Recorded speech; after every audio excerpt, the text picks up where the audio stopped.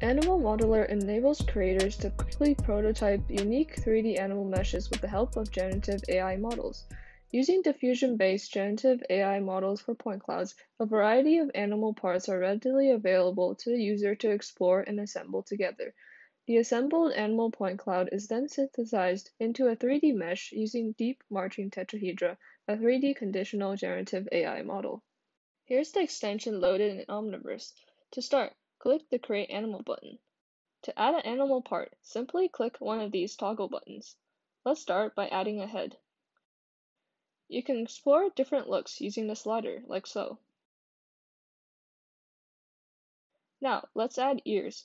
You can also use the field here to type in a value for the slider. Let's get some horns. These horns are a bit small. We can use the tools in the toolbar to make them bigger and make other adjustments as well.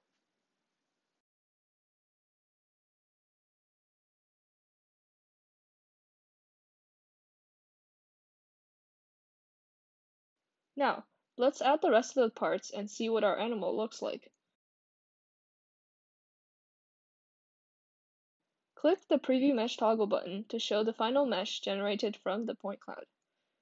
While you have Preview Mesh enabled, you can explore different looks to see what the mesh looks like immediately.